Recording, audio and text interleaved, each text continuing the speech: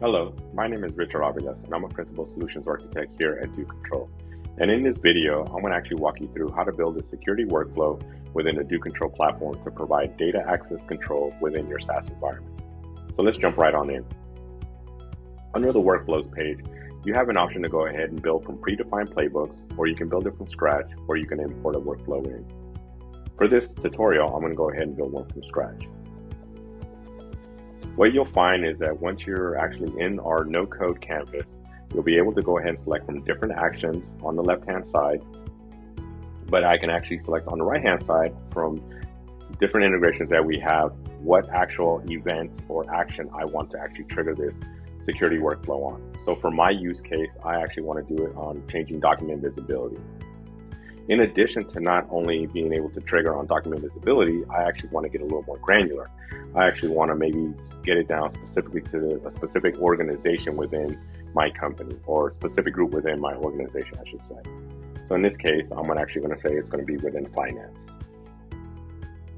So whenever finance, someone in finance makes a change to a document, it'll go ahead and trigger this workflow. Now, I'll allow them to go ahead and share that file externally, or make that document public, and say I can go ahead and put a timer on that, and I can say I'm going to make it for 30 days as an example.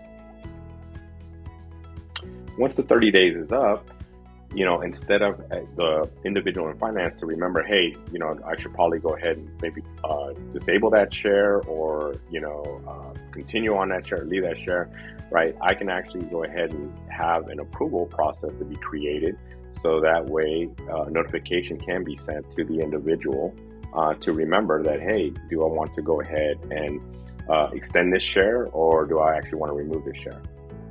So I can actually send this via email to that individual, or I can set up something in Slack to notify them. For us, for this specific use case, I'm going to go ahead and do it in Slack. So what I could do is select the get actor, the individual that actually did the share, and then I can actually put a message here, and I just have a message that I copied, and then you can preview this message, and you'll see that actually what they'll see is that they'll get a message saying, hey, would you like to go ahead and extend the share of this document that you've actually shared for another 30 days, and then they can either approve it or reject it.